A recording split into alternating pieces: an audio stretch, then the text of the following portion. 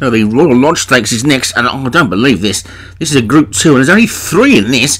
It's Sacramento Green for Vinnie Gerard, Finale for Joshua Sutherland, and Ivanhoe for Padraig Hogan. So we've just had a Group 1 with 4 in it. Now we've got a Group 2, sorry, with 3 in it.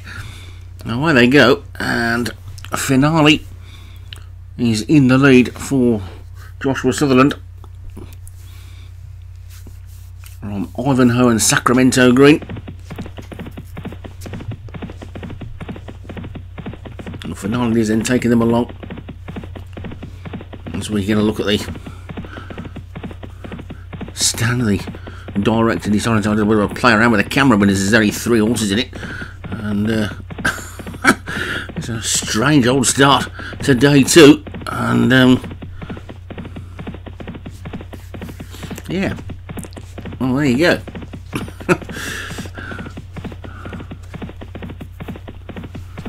You can see them from the airship now, and every angle you can possibly think of.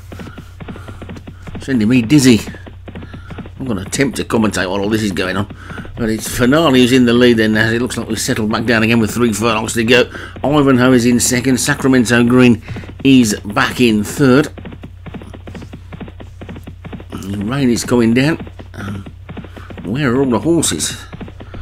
As Ivanhoe comes up on the outside of Finale, Sacramento Green's managed to get itself boxed in a 3-horse race, which is quite surprising. They come down towards the final furlong, and Finale, Joshua Sutherland will be open. His jockey keeps that door closed on the inside because Sacramento Green looks like he's ready to go if he could get out, but it can't. And who would have believed this, a 3-runner race where the winner is going to be Finale, Ivanhoe second, and Sacramento Green will finish last of 3, and probably should have won.